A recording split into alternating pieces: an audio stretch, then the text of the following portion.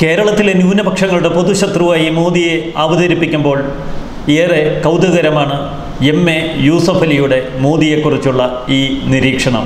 ഇസ്ലാമിക രാജ്യങ്ങളുമായി ഏറ്റവും നല്ല ബന്ധം പുലർത്തുന്ന പ്രധാനമന്ത്രിയാണ് നരേന്ദ്രമോദി എന്ന് കേരളത്തിലെ ഏറ്റവും പ്രമുഖനായ വ്യവസായി എം.എ. യൂസഫ് അലി തുറന്നു പറയുന്നു.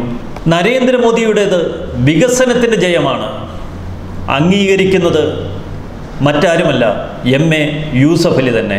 പ്രധാനമന്ത്രി നരേന്ദ്രമോദിക്ക് ഉഗ്ര അഭിനന്ദനങ്ങളുമായി വ്യവസായ പ്രമുഖൻ എം.എ. യൂസഫ് അലി എത്തുമ്പോൾ മോദിയെക്കുറിച്ചുള്ള ഒരു വലിയ ആരോപണത്തിൻ്റെ മുനയൊടിയുകയാണ്.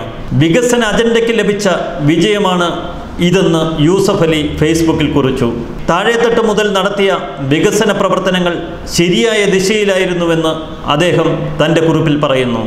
ഗൾഫിൽ ജീവിക്കുന്ന ഒരു പ്രവാസി എന്ന നിലയ്ക്ക് കഴിഞ്ഞ 5 വർഷങ്ങൾ ഇൻഡോ ഇസ്ലാമിക് രാജ്യങ്ങൾ തമ്മിലുള്ള ബന്ധങ്ങളിലെ സുവർണ കാലഘട്ടമായിരുന്നു. മോദിയെ അങ്ങേയറ്റം ബഹുമാനത്തോടെ കാണുന്നവരാണ് ഈ രാജ്യങ്ങളിലെ നേതാക്കന്മാർ. അതിനി വരും വർഷങ്ങളിൽ കൂടുതൽ കരുത്താർജിക്കും.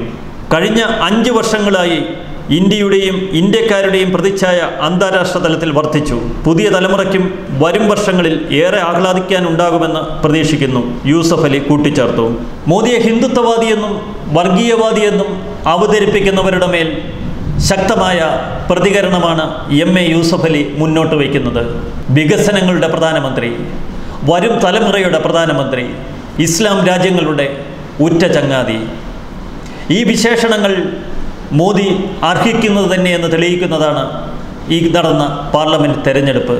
കേരളത്തിലെ ജനങ്ങൾ മോദി വിരുദ്ധത തെരഞ്ഞെടുപ്പിൽ പ്രകടമാക്കിയപ്പോൾ കേരളത്തിലെ ഏറ്റവും വലിയ വ്യവസായ പ്രമുഖൻ മോദിക്ക് അഭിനന്ദനങ്ങളുടെ പൂച്ചെണ്ടുകളുമായി എത്തുന്നു. യൂസഫ് അലി പറഞ്ഞതുപോലെ വരും വർഷങ്ങൾ കൂടുതൽ ശക്തമാകട്ടെ മോദി ഭരണം. നമ്മുടെ വരും തലമുറയ്ക്ക് ഏറ്റവും ഗുണകരമാകട്ടെ മോദിയുടെ അധികാര ദിനങ്ങൾ. ന്യൂസ് ഡെസ്ക് മലയാളി വാർത്ത.